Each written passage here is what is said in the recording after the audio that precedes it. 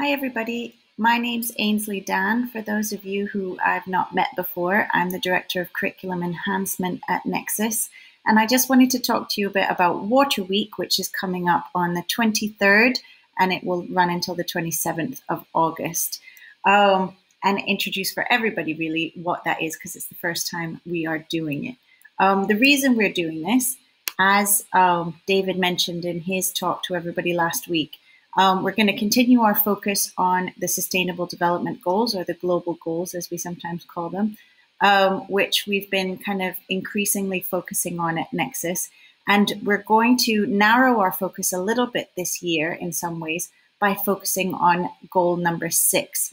Goal number 6 is all about clean water and sanitation, and it's a really good goal for us to focus on. If you look at the sub-targets here, there's such a huge range of ways we can get involved to improve various areas of water and sanitation, and also just our location in Putrajaya, close to the wetlands, and being in Malaysia with the various water issues that people have faced.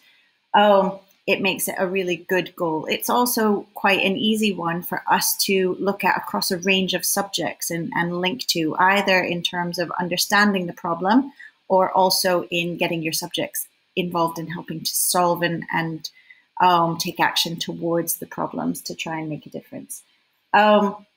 So we are running our Water Week alongside the Stockholm International Water Institute's World Water Week, which happens at the same time. I'll send out some more information about this because there's free conference sessions available.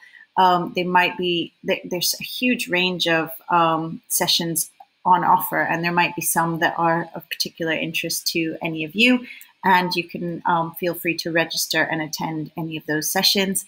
I'm also going to link the conference to the website I send out so that some of our older learners might be able to access some of the sessions as well. Nexus Water Week, our theme is going to be to recognize the value of water. And so we're really trying to get the learners to think about how much we sometimes take it for granted and how much water is actually connected to so many different areas of our lives. So we've got various things happening.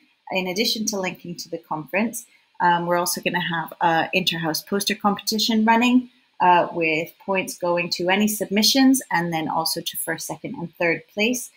We're going to have a range of activities for tutors to either run with during your tutor registration morning or to talk about and encourage the learners to kind of explore outside of lesson time, get them off their screens, maybe doing some water-related activities. And we are also going to have some links to some subject-specific ideas. So if you have time during that week, the 23rd to the 27th, to maybe link some of your lessons to this area and want some ideas, or maybe you've got your own ideas, that would be brilliant. If you don't have time in this, if you're not able to do it this week, don't worry. We're going to continue our focus on this and it's kind of watch this space for more information in the coming weeks about how we're going to structure this over the next year. Thank you for your time and good luck. Thanks in advance for all your enthusiasm and work with the learners on this. And I look forward to hearing from you soon.